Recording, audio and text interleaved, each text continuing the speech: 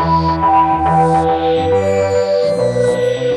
story for The Time Meddler is the TARDIS lands on the Northumbrian coast, where new companion Stephen discovers a Viking helmet, and the Doctor deduces they must have arrived in the 11th century.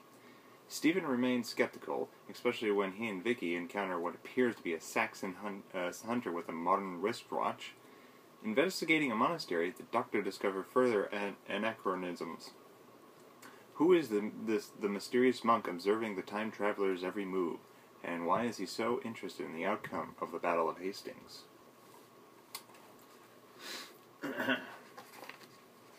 The Time Meddler is, as another critic put it, a delight. It has a great pace, an excellent story, and plenty of good humor. First off, Stephen Taylor from the previous serial, The Chase, is found on the TARDIS and is welcome aboard as a companion. Throughout this serial, we get a better examination of Stephen.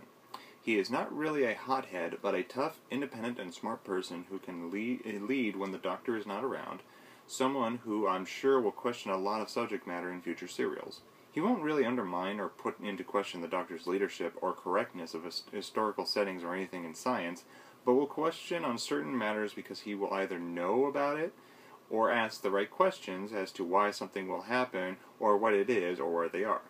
So far, Stephen seems like a great replacement to Ian and Barbara.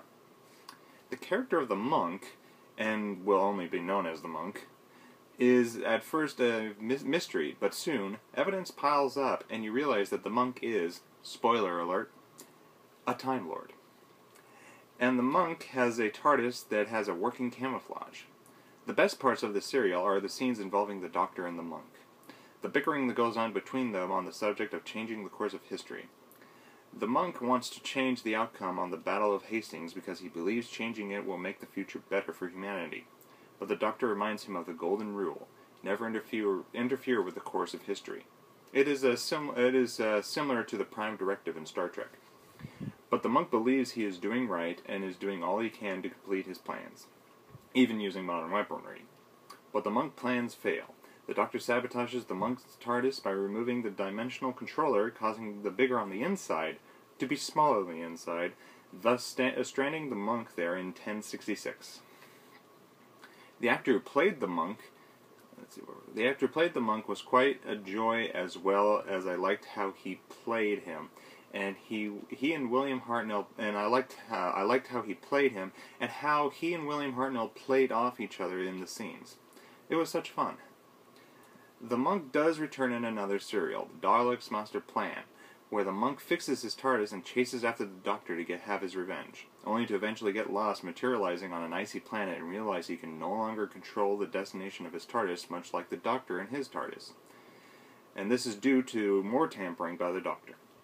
Unfortunately, 9 episodes of The Daleks' Master Plan is still missing and not available as a whole for commercial release.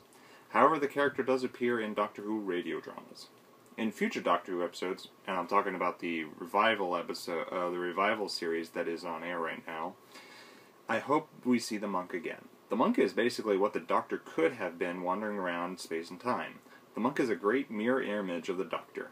But then again, and so is the Master. But we'll get to that character in future episodes, in the future. With this being the first serial without Ian and Barbara, we can see how they had an effect on the Doctor. We started to see a change in the Doctor in the serial The Edge of Destruction, when we see the Doctor learn that he is rude at times and becomes more friendly.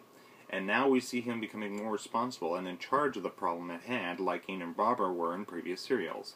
They'd get things together and solve the problem more than the Doctor. Now it is reversed, although I'm sure future companions will share in that. And we now begin to see the Doctor as he is now: lovable, adventurous, witty, kind, and a hero. There was little much with historical events, but I'm sure someone who has more knowledge on the events leading to the Battle of Hastings will see if the serial is historically accurate or not. But much like the other historical serials of Doctor Who, even if there are inaccuracies, it will still be a great serial and a joy to watch. I give the serial 4.5 stars out of 5. Unfortunately, after this, there is a gap of missing serials between this one and the next one available as a whole on DVD. but the next serial I am going to review is a missing serial, and a condensed version is available on one of the DVDs using still photographs, surviving audio, and what surviving episodes the BBC have in the archives. It is similar to what they did with the Marco Polo serial that is still missing.